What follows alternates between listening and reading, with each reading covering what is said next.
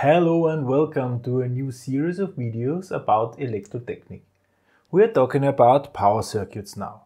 We are talking about how to calculate simple circuits. So actually we need a so-called circuit in electricity. So if the current is running somewhere, in one direction, there needs to be the possibility that the current is coming back. Otherwise it will just be a congestion, like in a dead-end street. Dead-end street, no traffic. And so if you have a loop, a power circuit it's called, then it's working. And like usual in every technique, we are drawing plans of power circuits to show how a power circuit should look like, and therefore we need symbols.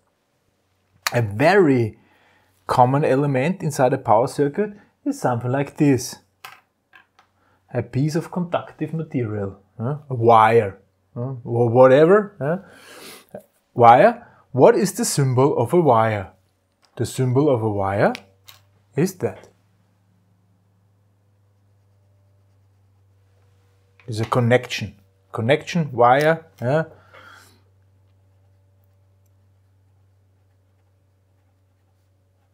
In example, wire. That's a connection. And to make it easier, we say in our plans, that's the rule, that a connection in a plan is ideal.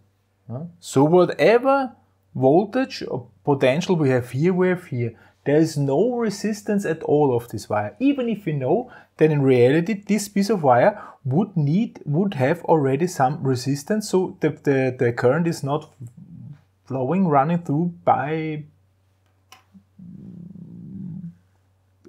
just without.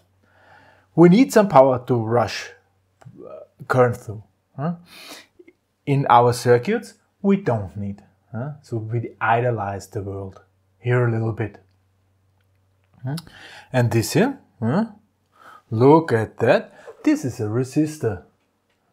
This is a resistor. This is how a resistor looks like if you buy them. At least a big resistor as well. Not the resistance value actually. What is this resistance value? This is 220 ohms. 220 ohms. This is how a resistor would look like if you buy one. How is the symbol of a resistor? This here. Look how it looks like. The symbol is like that.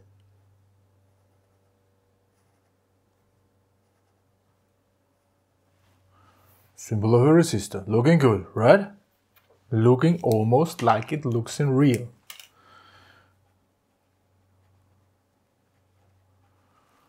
Resistor. And if we want to have a model of a real conductive material, of a real wire like that, we would use a wire and a resistor in series, so one after the other.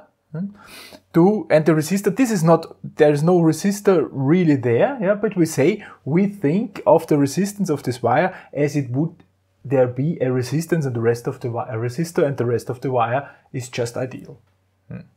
This is how you can look at things. Then we have, for instance, stuff like that.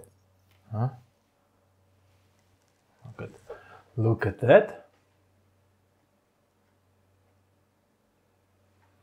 So that's a potentiometer, it's called.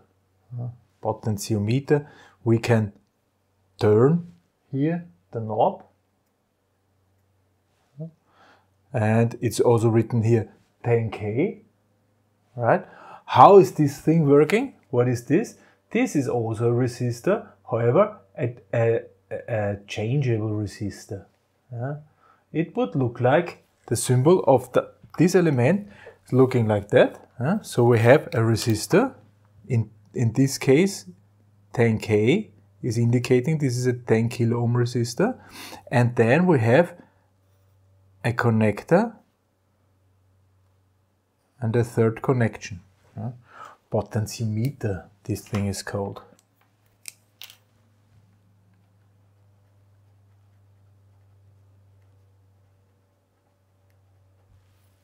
Right, potentiometer. Then I also have this little resistor here. Look at that. This is also a resistor, like I already mentioned. Two connections and some special form of, what is this? This is a resistor which can change. Pretty much the same as this. This is really tiny, a little tiny black knob. This is also a resistor. However, this resistor is changing its resistance value with temperature. This resistor is changing its resistance value with illumination. So we have resistors which can change the value. And like usual in technique, we draw a resistor.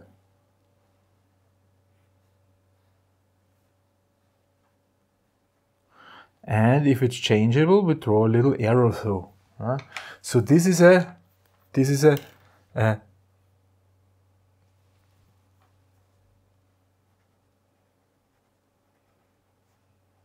changeable resistor. You can draw little symbols not close to this arrow, and these little symbols somehow indicate what physical unit is changing the resistor and so on. So that's that. And here I also have other stuff, that this is a capacitors, for instance. Capacitors, we will talk about capacitors. So the big one is electrolytic capacitor. The big one is electrolytic capacitor, and the small one is a ceramic capacitor. So this is how those are looking. They also have their own symbols.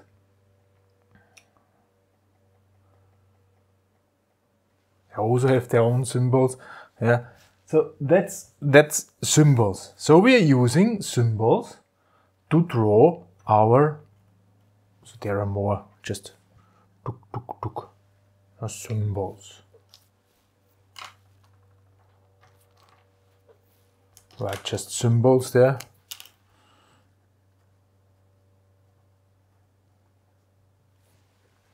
And if we want to draw a power circuit with those symbols, so let's say we have somewhere a connector, then we have a piece of wire, then we have a resistor, then we have a piece of wire again, then we have a connector. And now I can also draw or add the other physical quantities. So I name the resistor. I call it RL, load, for loads. This resistor is the load we want to drive. Here is we plug in some power. So we plug in here a certain voltage,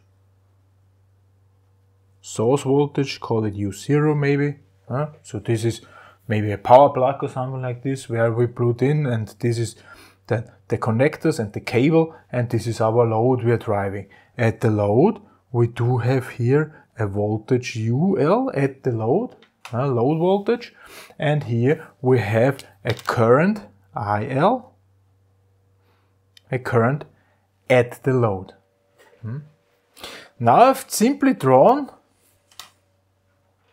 some arrows, and the arrows I have chosen, the direction of the arrows, does not really matter. I've chosen the arrows somehow, simply.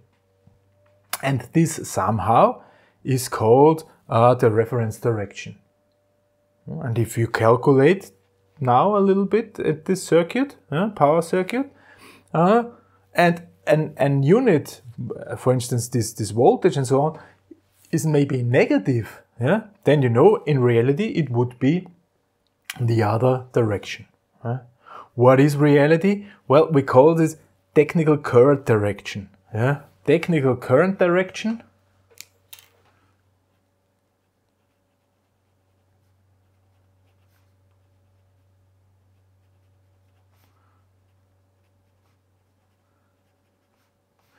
is from higher potential to lower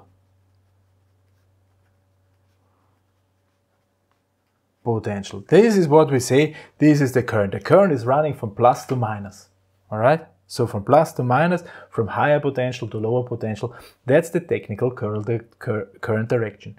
Even we talked about how in metals and solids, usually conductive materials, there is electrons moving, yeah, because all other things, the cores and so on, the nucleus, have to stay at the same place, and the electrons are moving, and the electrons are moving in the opposite direction than the technical current, but they are negative, so the current is running in the other direction. So technical current direction is always from plus to minus, always. Yeah? And given this into account, it is a very good idea, I said you can draw those arrows however you like. That's true. However, there is one rule you should stick to. Yeah? The rule is that at a resistance, voltage and current should point in the same direction. Yeah? Because then there is this Ohm's law, yeah? That the UL is RL multiplied by IL, yeah? And this does only apply, yeah, if voltage and current are in the same direction. If they're not in the same direction, yeah, then I have to draw a minus. Yeah? If I would turn UL, I could write minus UL. If I would turn IL, I would write minus multiplied by minus IL. So there is somewhere a minus inside. Yeah? So my advice, just draw it in the same direction. Yeah? If you stick to this plan, you can always do it the same way and don't have to think. And whatever is automated, so whenever you don't have to think that something is working, you make less errors. And that's actually what is it about, yeah? Make no errors. And so only rule, I and U and an R in the same direction. All other things does not really matter, yeah? You can simply assume. This assumed direction, right? Assumed direction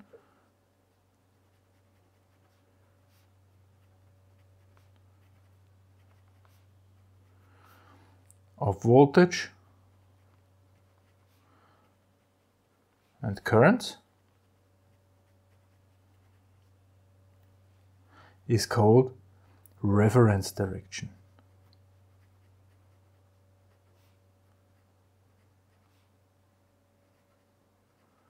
Reference direction, all right? We will later on learn how to calculate circuits, and if then a certain voltage or a current is turning out to be negative, then in reality it will flow in the other direction. However, we will not change the reference direction, right? This is not good practice. We simply assume a direction, that's there also a reference direction, and if then the result is negative, then it's in the other direction, but we would not change our reference values there. So that's actually a power circuit, with the symbols and with the technical current direction and reference directions. Yeah. So next time we are going to make the first step in calculating those power circuits. There was a guy called Gustav Kirchhoff, and he did some laws. We're talking about his first law next time. Node rule, it's also called. First Kirchhoff's law, next video. For this time, thank you very much for listening. Goodbye.